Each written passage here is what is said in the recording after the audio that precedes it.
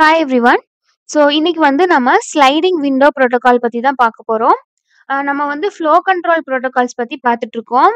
அந்த டாபிக்ல நம்ம பார்த்த வீடியோஸோட லிங்க்ஸ் எல்லாமே நான் டிஸ்கிரிப்ஷன்ல குடுக்குறேன். பார்க்காதவங்க அந்த லிங்க்க கிளிக் பண்ணி பாருங்க. ஸோ இன்னைக்கு வந்து நம்ம பார்க்க போற topic sliding window protocol. So போன வீடியோல வந்து நம்ம ஸ்டாப் அண்ட் வெயிட் ஏஆர்கியூ புரோட்டோகால் பத்தி பார்த்தோம் இல்லையா? So stop and wait ஏஆர்கியூ protocol பொறுத்தவரைக்கும் அதோட டிராபேக்ஸ் என்னென்ன அப்படின்னு பார்த்தீங்கன்னா, அதுல உங்களுக்கு அட் டைம்ல ஒரு ஃப்ரேம் மட்டும் தான் சென்ட் பண்ண முடியும். ஸோ இதனால உங்களுக்கு டிரான்ஸ்மிஷன் ப்ராசஸ் வந்து ரொம்ப ரொம்ப ஸ்லோவா இருக்கும். ஸோ எஃபிஷியன்சி வந்து அதுல ரொம்ப லோ. ஸோ அத வந்து நம்ம ஓவர் கம் பண்றதுக்காக தான் இந்த ஸ்லைடிங் விண்டோ புரோட்டோகால்க்கு வந்து போறோம். ஸோ ஸ்லைடிங் விண்டோ புரோட்டோகால் பொறுத்தவரைக்கும் multiple frames can be sent by sender before receiving the acknowledgement from receiver.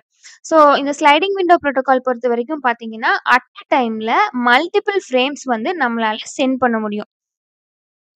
Here, the sender has a buffer called sending window and the receiver has a buffer called receiving window. So இதுல வந்து உங்களுக்கு centre side receiver side ரெண்டுமே buffer வந்து இருக்கும். Centre side இருக்கிற பஃபருக்கு பேரு sending window அப்படின்னு சொல்லுவோம். ரிசீவர் சைடு இருக்கிற பஃபருக்கு பேர் வந்து ரிசீவிங் விண்டோ அப்படின்னு சொல்லுவோம். The number of frames is sent based on the window size. So இதுல வந்து ஒரு டைம்ல எவ்வளோ ஃப்ரேம்ஸ் சென்ட் ஆகணும் அப்படிங்கிறது இந்த விண்டோ சைஸை வந்து பேஸ் பண்ணி தான் இருக்கும்.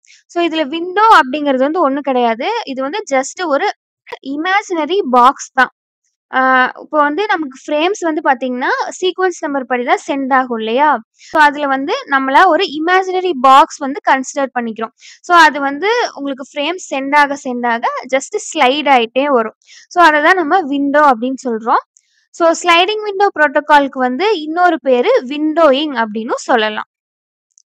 ஸோ நெக்ஸ்ட் வந்து working of sliding window protocol. So இதுல பார்த்தீங்கன்னா, உங்களுக்கு வந்து 14 ஃப்ரேம்ஸ் இருக்கு. அதோட சீக்வென்ஸ் நம்பர் வந்து 0ல இருந்து 13 வரைக்கும் இருக்கு. ஸோ இது வந்து பார்த்தீங்கன்னா, உங்களுக்கு ஸ்லைடிங் விண்டோ புரோட்டோகாலோட ஒரு ஜென்ரலான ஒரு வொர்க்கிங் தான்.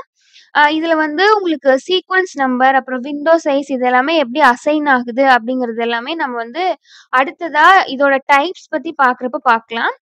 இது வந்து ஜென்ரலா ஸ்லைடிங் விண்டோ வந்து எப்படி வொர்க் ஆகுது அப்படிங்கிறத மட்டும் இதுல வந்து கவனிச்சுக்கோங்க. ஓகேவா? ஸோ இதுல வந்து 0ல இருந்து 13 வரைக்கும். ஸோ டோட்டலா 14 ஃப்ரேம்ஸ் இருக்கு. ஸோ இப்போ விண்டோ சைஸ் வந்து நம்ம 3 அப்படின்னு வச்சுக்கலாம். ஓகேயா? ஸோ விண்டோ சைஸ் 3 அப்படின்னா என்ன அர்த்தம்? அட் அ டைம்ல 3 ஃப்ரேம்ஸ் வந்து சென்ட் ஆகும் அப்படின்னு அர்த்தம். ஓகேயா? ஸோ இதுதான் வந்து இந்த விண்டோ. ஸோ ஃபர்ஸ்ட் வந்து உங்களுக்கு இந்த 0, 1 அண்ட் 2 அப்படிங்கிற ஃப்ரேம்ஸ் தான் வந்து லைனா சென்ட் ஆகும். ஸோ இங்க பார்த்தீங்கன்னா, இது வந்து சென்டர், இது ரிசீவர்.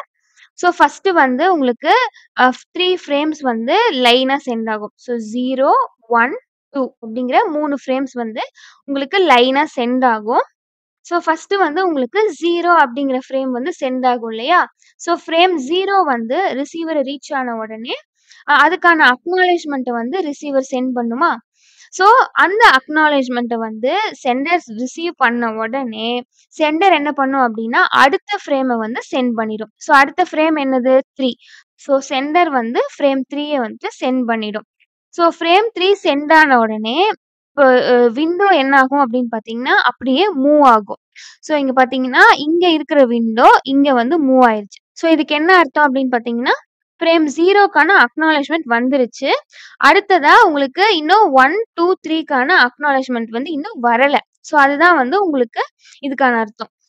ஸோ இப்போ அடுத்ததா உங்களுக்கு ஃப்ரேம் 1க்கான அக்னாலஜ்மெண்ட் வந்த உடனே சென்டர் என்ன பண்ணும் அப்படின்னா, அடுத்த ஃப்ரேம் என்னது? ஃப்ரேம் 4.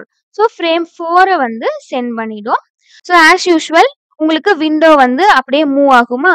ஸோ 1க்கான அக்னாலஜ்மெண்ட் உங்களுக்கு வந்துருச்சு. 4 அப்படிங்கிற ஃப்ரேம் வந்து சென்ட் ஆயிடுச்சு.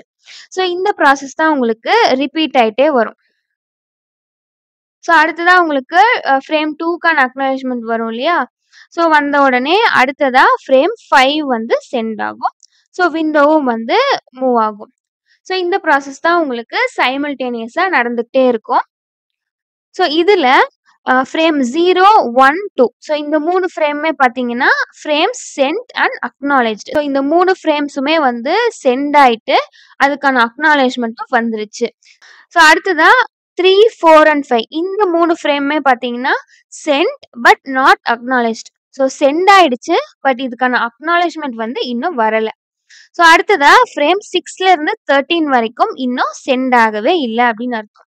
ஓகேயா? ஸோ ஸ்லைடிங் விண்டோ புரோட்டோகால் வந்து பார்த்தீங்கன்னா, இப்படி தான் வொர்க் ஆகும். ஸோ ஸ்லைடிங் விண்டோ புரோட்டோகால் வந்து 2 டைப்ஸ் இருக்கு. Go back and ARQ protocol and selective repeat ARQ protocol. So இந்த 2 புரோட்டோகால்ஸ் பத்தியுமே நம்ம அடுத்தடுத்த வீடியோஸ்ல பார்க்கலாம்.